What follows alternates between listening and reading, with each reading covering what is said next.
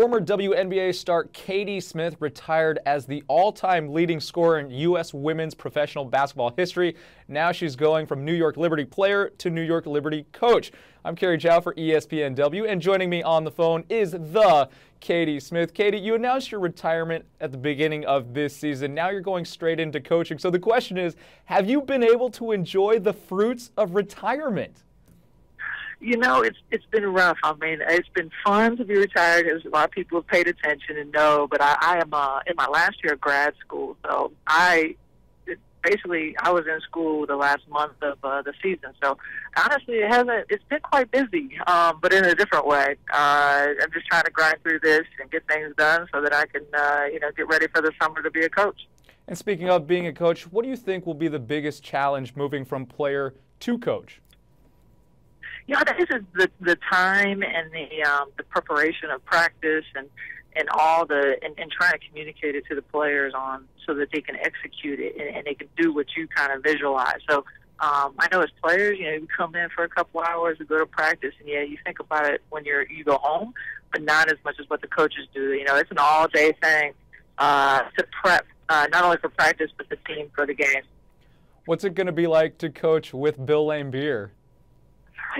I'm looking forward to it. You know, our history and the time we spent together was a real mutual respect / working environment where we always had dialogue and we're able to run things by each other. And he'd ask you, I'd tell him stuff and ask him things. So it was a real open.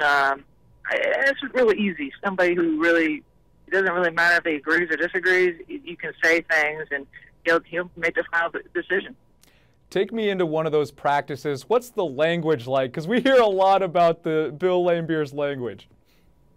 You know, Bill's not that bad. I mean, he has his moments, but he just is normal. You know, he's not I think people like obviously Bill. He's a mess some days, but he's not a rant and raving type of guy. He's somebody who basically gives it to you straight. If you don't have it that day, you don't have it that day, and that's kind of how he leaves it. But he expects a lot out of you, and expects you to motivate yourselves and to have that standard every day. You were known during your playing days as having a lot of swagger. What kind of coach do you think you'll be? Will you be one of those ranting types? You know, if I'm going to be a coach with a lot of swagger, you want your team to have swagger.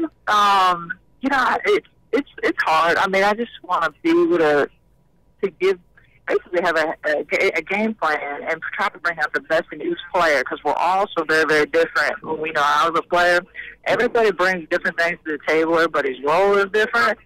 And, we really just want to make sure that we're getting everything out of each person and that they're really locked into what their role is to help us win. Lastly, Katie, you're one of the most decorated women's players of all time. Actually, male or female, one of the most decorated basketball players of all time. What are you going to miss the most from playing? Just the dynamic, the interactions, the players, the day-to-day camaraderie, just that, the relationships on that side of it. Because now you move it over into a different venue outside of the locker room, per se. So I'm just going to miss that, just the travel and the camaraderie. You think you'll have that urge to be a player coach? Oh, no player coach here. I think I made it. I got everything I could out of this body when it comes to basketball.